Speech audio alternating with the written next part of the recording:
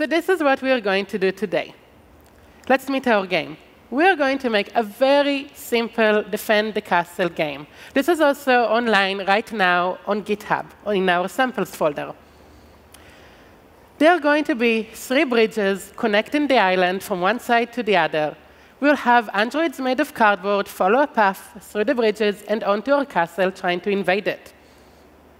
We will be adding stereoscopic VR rendering so it will work on the viewer later. We'll be adding binaural audio.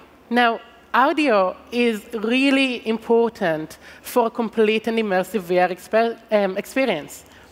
3D auditory cues will tell you when a cannon is being shot over your head and where to look. Finally, we will add some interaction using the input and the reticle. This will work both for gaze and the old cardboard and for the controller on Daydream. Oh, and this. How many of you made games? Put up your hands if you're a game developer. Did you ever run into throttling, that your GPU or CPU went too hot and you needed to take a break until you can keep working? Oh, maybe you're like me and you just put your phone into the fridge for it to cool down. So we are going to look into some optimization tips so you can get to 60 FPS and avoid being throttled. Now, these are the assets we'll be using in the game, assets I've made before. We have the cannon and the castle. They're really simple. And some trees I took off the Cardboard Design Lab, which is also open source online. Now, this is how we are going to make this. To make the game, I've used Unity and Blender. But you can use any other tool off the market, and whatever you like. Even if you have your own engine, there is a C++ SDK, which will be introduced more detail at Nathan Mart's talk later. OK, so a very quick overview into Unity if you've never used it before. I'm going to go through it very briefly. This is how a Unity game editor looks like. At the center, we just have our 3D scene. We can move it and look around using a virtual camera. We can also drag and drop objects in the scene to move them around. On the left is the scene arcade. That's the objects that we have inside the scene. On the right is the inspector. You can look at any object and see what it is made of. Every object is made of several components. For example, here on the top is the transform component, saying what's our position, rotation, and scale. And at the bottom is the project assets. That's all of the scripts, models, and textures inside our project. Now, a very quick word about Blender. As a game developer for many years, I found that having some 3D editing skill really empowers you, because it means you can make your own models and experiment and make your own game if you want. However, this is how Blender looks like. Now, Blender is an open source project which is free for everyone to use, which is why I picked it. And this is how it looks. And it can be a bit intimidating. I've learned how to use it through this site, but I'm pretty sure there are many other websites out there. OK, let's get to work very quickly and see how far we can go. So I'm just going to open up Unity. If you have it and you have downloaded the project, feel free to do the same. And I'll create a very simple empty project to get started with, just to show you the basics, really. So this is how a new project looks like. I have the scene. I can press Alt and look around, or with the mouse wheel button. And I can go to the game object menu at the top and maybe add a plane to use as my ground. And now it's inside the scene. I have a starter camera, the main camera, which I can move around. On the bottom right, you can see that's the camera preview and what it will see. Now, if I add just a cube for reference, and I'm starting very basic, and we'll go on in a bit. So now I have a cube in the scene, and I can press play here at the top. And basically, we get what we see is what we get kind of editor. However, there are some problems here. The biggest of, we don't have stereoscopic rendering. Luckily, it is really simple to get it with our SDK. Now, I have downloaded the package for importing the Google VR SDK just before. And this is simply a Unity package. I can double-click on it, and it will load all the relevant assets into our project. Now, next, I'm just going to delete the main camera, because we no longer need it. We want to have stereoscopic view. So I'm deleting that. And as you may see, here down at the project assets, we have the Google VR folder now. So I'll go into it, and I'll go to prefabs. And then I'll drag the Google VR main into the scene and place it just here at the back. Now, a prefab is basically a collection of game objects already set up with components. So in this case, this is what we need to do stereoscopic rendering.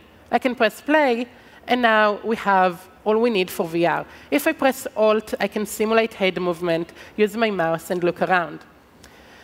The stereoscopic camera basically works if I open up it on the left in the hierarchy. It has a head and a stereo renderer. The head also has a camera, which is a template camera for two different cameras, one camera for each eye, simulating the distance between our two eyes, basically. This is how we do the illusion of depth and depth sensation. So we know how far someone in the crowd is from me, or I am from you all. OK, now let's open up a project I have prepared beforehand so we can get started. Because if I start making the entire scene from scratch, it's going to take quite a while. And we won't make any game like it. So this is the very basic scene. I can move inside by zooming in using the scroll wheel or the trackpad. And I can look around. And let's see what we're going to do. So we have our castle made of cardboard. And on the other side of the island, we have the little android statue, signifying where the invading androids will come from. Here on top of the castle, we also have our cannon that we'll be using to fire at the androids. And again, all the assets here, including the scenes, are already ready for you to download off GitHub.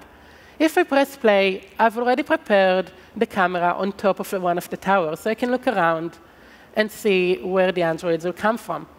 However, nothing is happening at the moment, so we'll need to add some gameplay. So let's see how we are going to add androids to spawn from somewhere in the island. So I'm just going to disable a few things on the left. I'm going to create a new game object, let's say just an empty one. And I'm going to call it spawner, because this is what's going to spawn my androids from. So I'm doing it here on the right at the inspector. Now, I'm going to create a new component, and I'll just call it spawner because it's simple. And then I can double-click the script here on the inspector to open it up in MonoDevelop or whatever script you want to use. I'm going to add a short timer. I'll start it at maybe 1 second to begin with. Oops. And let's add another one for respawn time. And set it up to 5 seconds. Now, on the update, what we should be doing is decrease our timer so we can get new androids into our scene. So we'll use time delta time. And then if our timer is, well, I keep getting code completion errors here.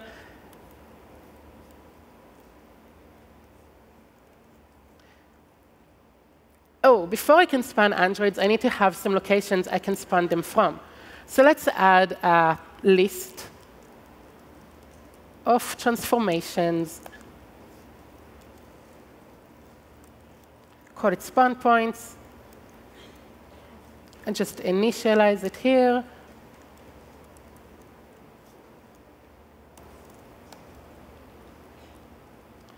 OK, so now if I look into the scene, you'll see that the spawner script is going to update in just a moment. There we go. So now we have the timer and the respawn timer, and we'll be able to add some points to let the script know where to place androids at. We also need to create a path into the island. So for that, what we can do, just to make it simple again, I'll create a new game object that will be a sphere, and I can place it somewhere inside the scene.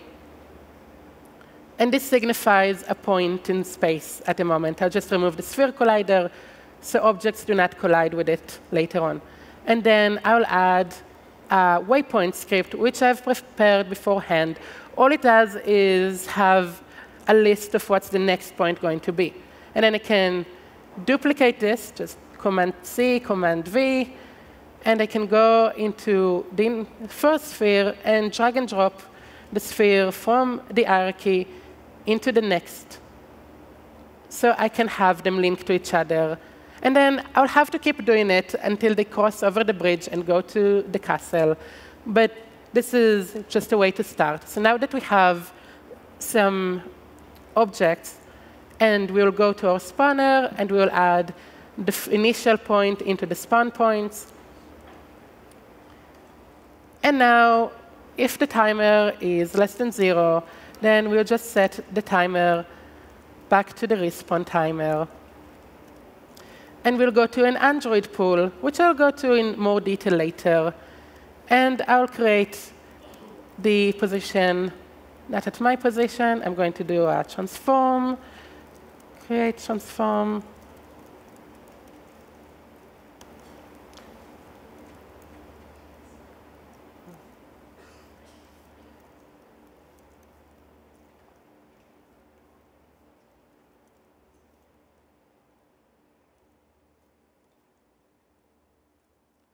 And I'll use the size of the elements inside my list.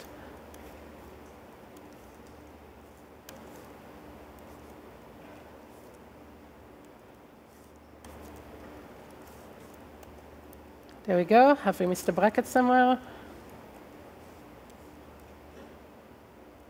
All good. OK, and now that we have the two set up, and we'll press play again. If we go over to the scene view, we'll see every few seconds, every 5 seconds specifically, we'll have an Android coming up. Now, I'm not going to create the entire path here, because I think that editing should be done later. It's not very interesting. So I do have enemies path. And if I go to layers here at the top right and mark invisible to enable it, we can see them in here. And I'll just collapse it. I'll decollapse this one. I'll go to the spawner, and I'll drag and drop my waypoints here from the left and onto the list.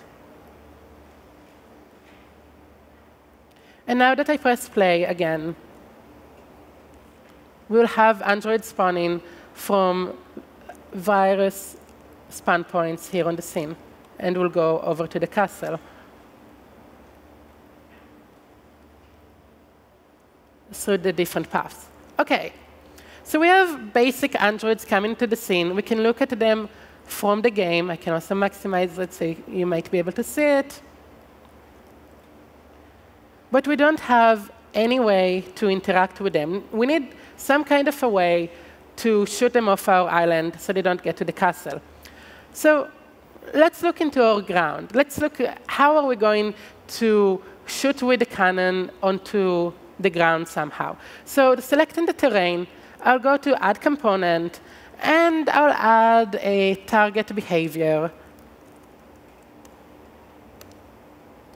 And we'll just make a very quick script so we can shoot onto the cannons. I don't actually need the start or update here.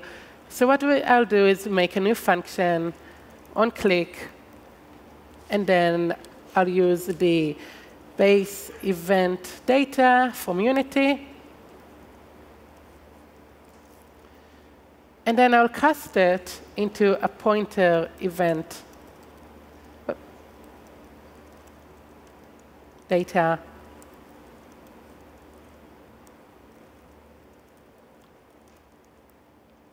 Here.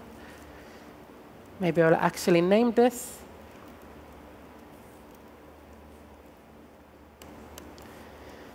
But before that, I need to make sure I actually have a cannon inside the scene. So I did add one beforehand. So just make sure it actually exists.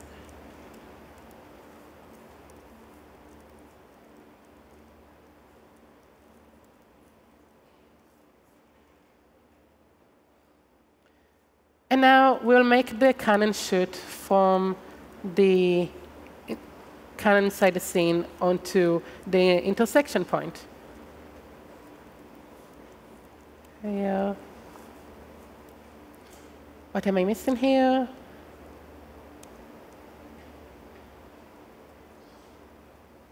One of those brackets.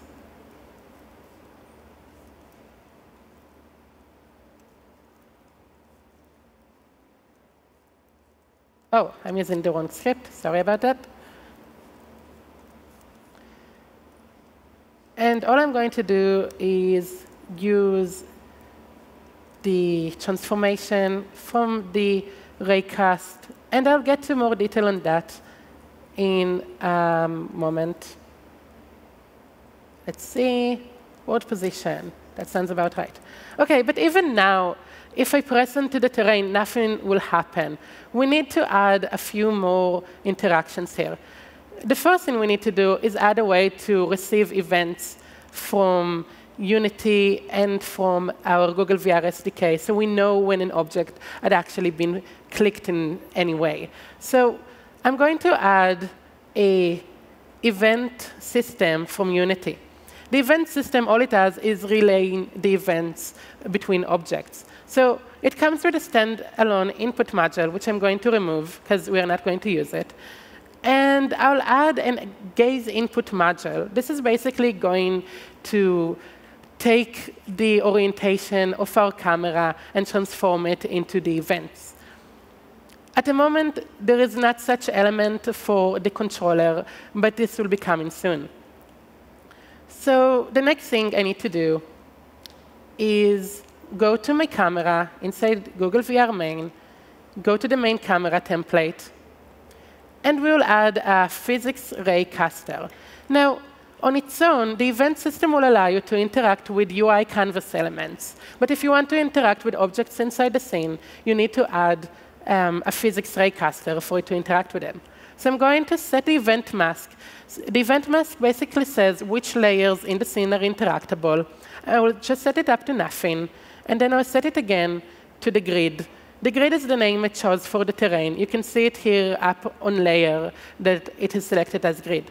And that means that when the gaze input module is looking into the camera, finding its views, it's going to find exactly which object it is looking on, but only from the layers that you have enabled. So the next thing we need to do, OK, now we have everything kind of working and interactable, but we never actually call our script from anywhere. So going back to our terrain, I'll just click on it here in the editor.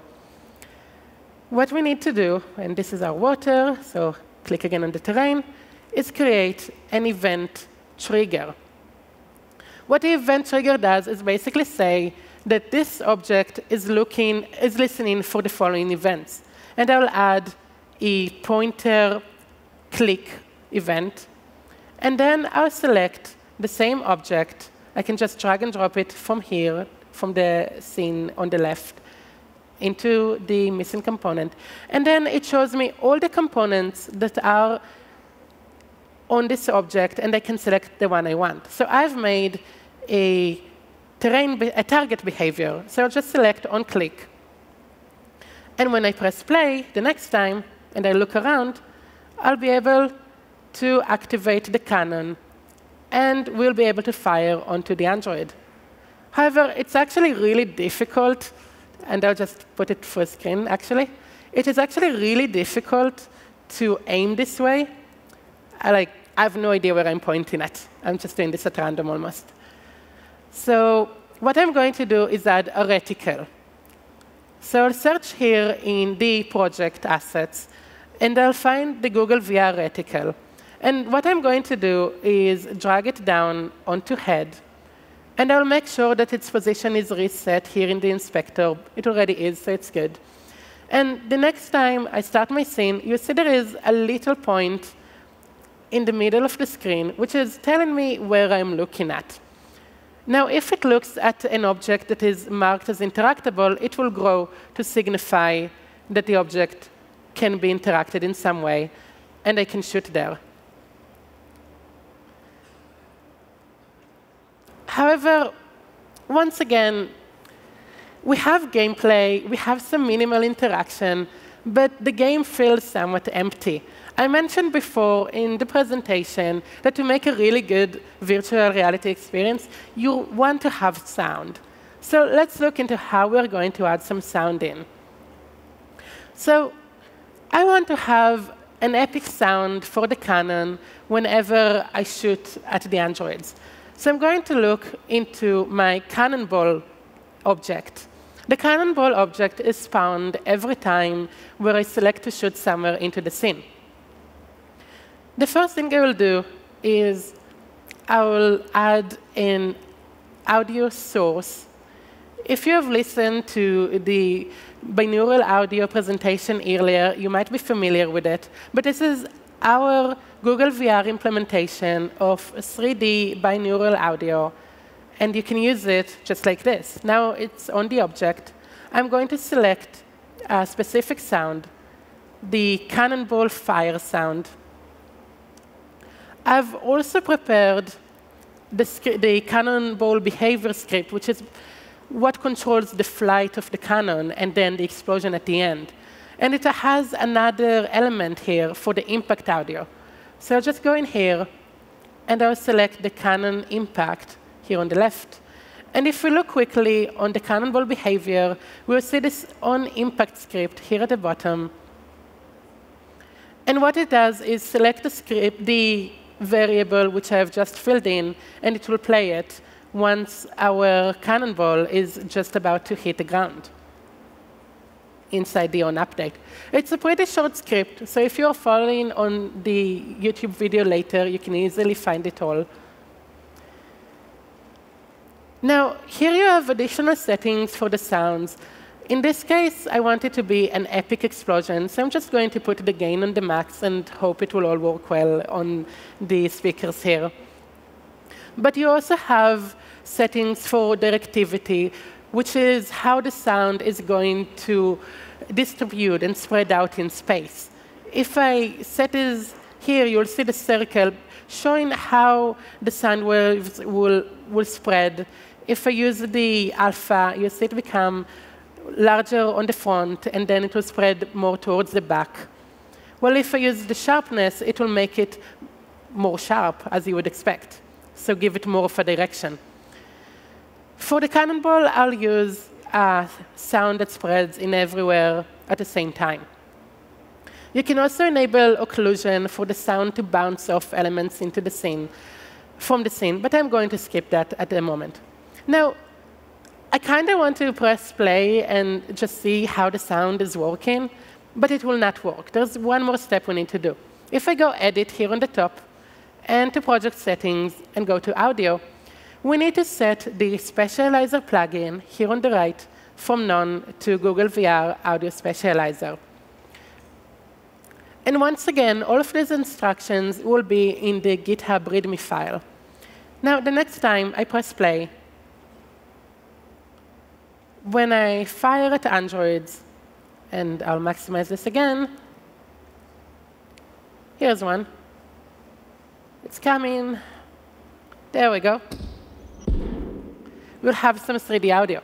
Now, if you're with speakers on a device or even on the computer, you'll find out that when you look in different directions, the stereo sound will come as you'd expect it to come from. I also want to add some sounds to the androids, but I'm going to cheat here because I have a lot to cover.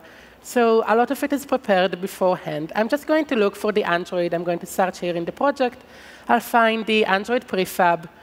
And I'm going to add another Google VR audio source component. Now, I'm not going to set any sound in here. I'm going to disable the play on awake.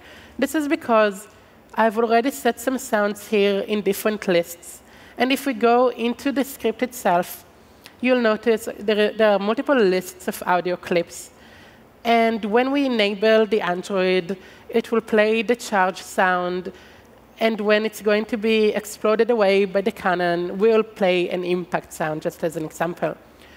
Now, when I press play, every time an Android will spawn, it will have some kind of a charge. And when I shoot towards it and hit it, it will have an oh-oh sound and fly away. You'll probably hear it better on a device. You can get the APK from the GitHub. It's online right now. So this is the Google VR interaction, the stereoscopic rendering, and the audio. A few quick more words about the interaction. When you're pointing at an element, let's do it as an example. I'm going to maximize it. The reticle is quite smart, actually. In VR, you really need to be able to converge exactly where you're looking at. And the reticle tends to take the depth of the element that you're pointing at. So if we are pointing at the terrain here, it's not only spreading out to show that the terrain is interactable, but it's actually casting its position onto the depth of the terrain itself. However, in this case, I have not set the trees to be occluders inside the event mask, as well as the tower, which means that the reticle is probably rendering in front of them, but still being visible, which can make some issues with convergence, especially if I look down here onto the terrain, but also onto the tower.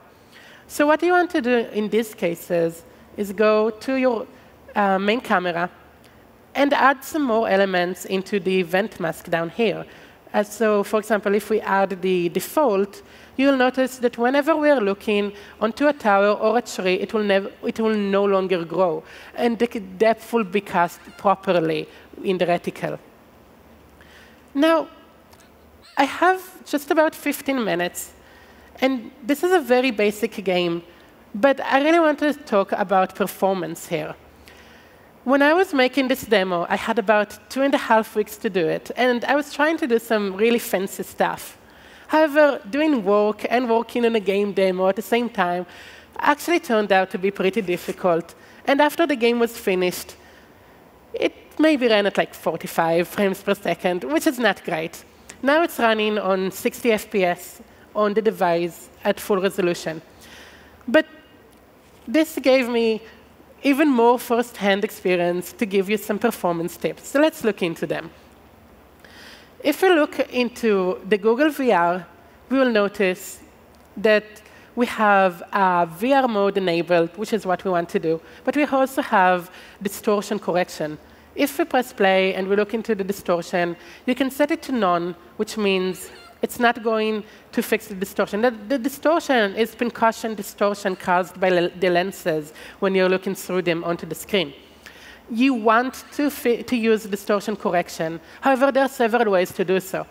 If you've watched the vertex distortion correction presentation, I'm not sure if it was before mine or after, but it mentions a way to do correction without post-processing. The way we do it here is by doing it on a post-process, which means we will need to draw every pixel again with the correction. The vertex correction happens when you're drawing the objects themselves onto the screen, and it will distort them to fit and look how they should be, so you don't need to use additional pixel rendering time and waste more of your GPU bandwidth, because that tends to be one of the more expensive things.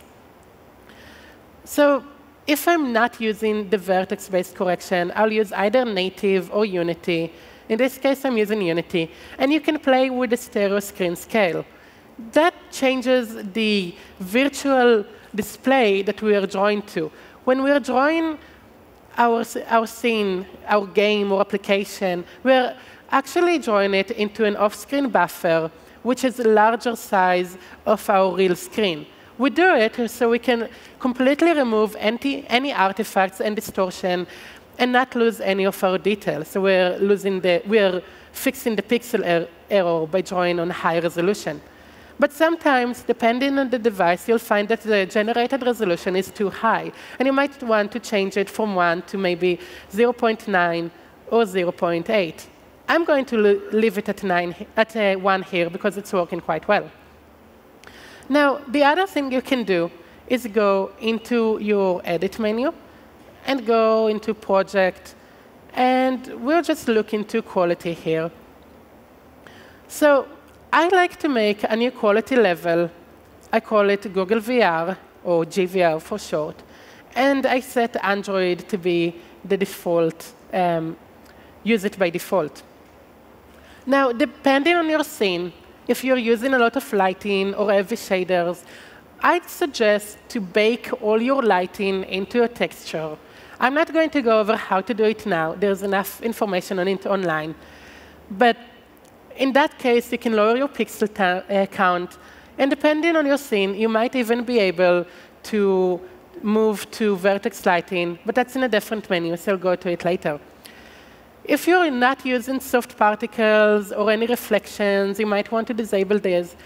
I do suggest keeping multi-sampling at least at 2. When you're looking into the screen through the lenses and you don't have multi-sampling on, then you will see all the aliasing and jagged edges. And that's not a pretty experience on your eyes to see all those jagged edges. So try to make sure that your game or application is performing well enough to enable anti-aliasing at least 2x. Because otherwise, it's just not going to look as great, unless you're rendering at much higher resolution. Now, as I mentioned, if you can, play with your shadows, play with your light, try to bake your shadows as well.